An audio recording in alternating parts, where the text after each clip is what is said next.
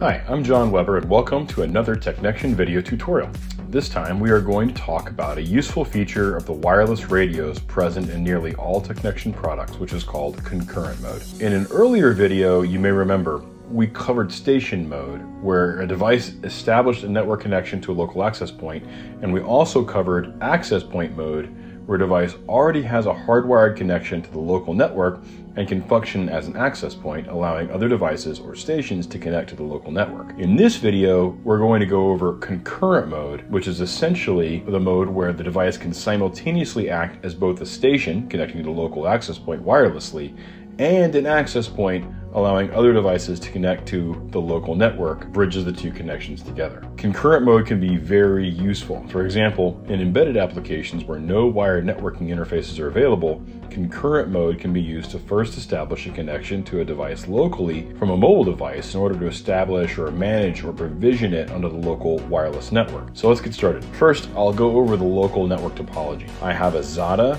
XA2200 mesh enterprise access point setup in my office here, and this is what my device, a Pico IMX8 Mini with its integrated Pixie 937070 radio, will be using to establish a connection to the internet. First, we will configure and start up a local access point on the Pico module, and then we will connect it wirelessly to the XA2200 access point in concurrent mode.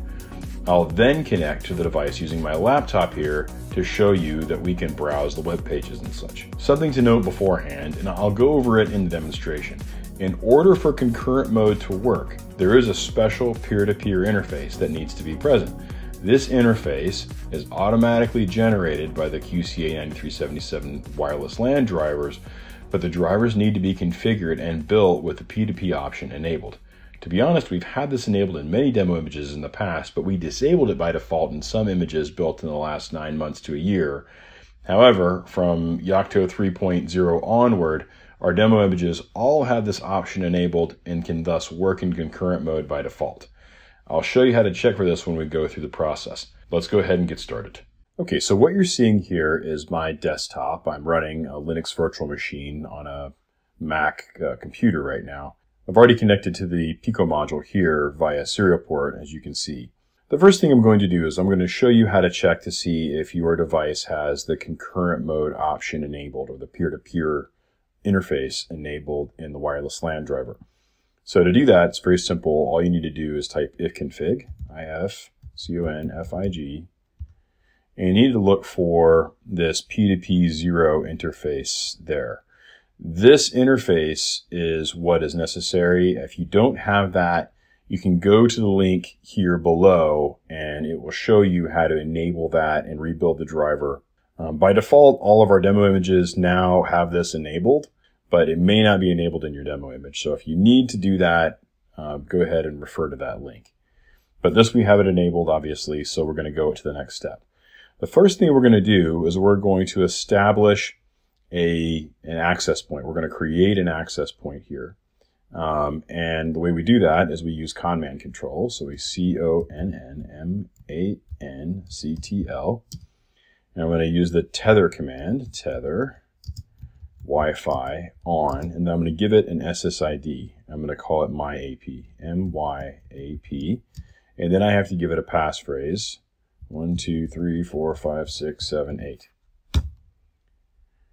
And so once this is done, everything is good. We should have an access point available, if that is available. So you see that the myAP access point is now available to my laptop, but I haven't established a connection to the internet yet on this particular device, on the Pico module. So in order to do that, all I need to do is type, I go back into conman control, CTL, and then I'll go through the same sequence of commands that we will use to establish a station mode connection to a local access point. So type agent on and scan Wi-Fi. That will give me a list of services. Scan is completed. I just list out the services. And here is the ZATA XA2200 radio. Now, when you have the peer-to-peer interface enabled in your driver, you're going to see 2 services enabled for every access point that is actually present in your local network. One of the services will have a MAC address embedded in the service name, which is equal to the MAC address of the wireless LAN 0 port, which you can see if you run ifconfig. The other service will have the MAC address equal to the P2P port. When we are establishing a station connection to a local access point, we need to use this one here, which is the one that is for our wireless LAN 0 interface. So I'm going to go ahead and type connect, and I'm just going to come over here. I'm going to copy this, and I'm going to paste it into the console. And then I am going to have to enter my passphrase in, and I've set that to a very simple passphrase, 1, 2, 3, 4, 5, 6, 7, 8. Very simple. So if we did this right, we should see the connections fire up. Looks like we're good. We can go ahead and quit out of command control. And now, just to show that we have this connection established, I'm going to go and ping Google. So ping www.google.com.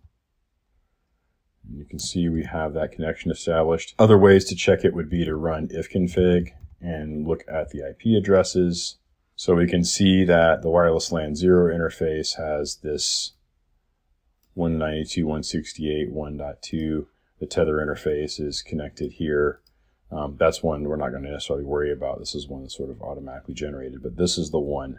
That is the IP address that was provided to our local device here by the ZATA XA2200 access point. So we're all good there. Now, the next thing to do is to connect to the Pico module's access point from my laptop. So I can just come into here.